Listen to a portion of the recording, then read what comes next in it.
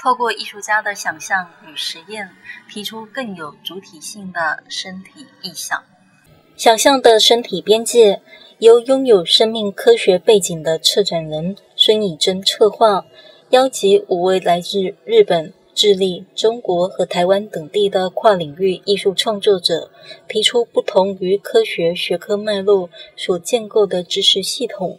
透过艺术家的实验与想象，提出相较于日常经验外更具有主体性与身体感的身体意象。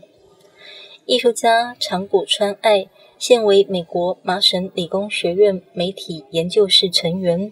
作品我要生海豚提出人类女性可以怀胎生出即将要灭绝的海洋生物。随着生命科学的快速发展，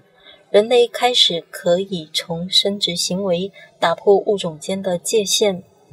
艺术家林佩莹毕业于英国皇家艺术学院、清华大学生命科学系，作品《天花症候群》使用复合媒材，假想在2030年，科学家拆解了天花的病症及毒性，天花将成为美丽与健康的象征，赋予天花全新的当代意义。安娜恰线是智利艺术家克劳金奇的作品，这是一件持续发展中的计划。艺术家企图重新书写一部女性妇科史。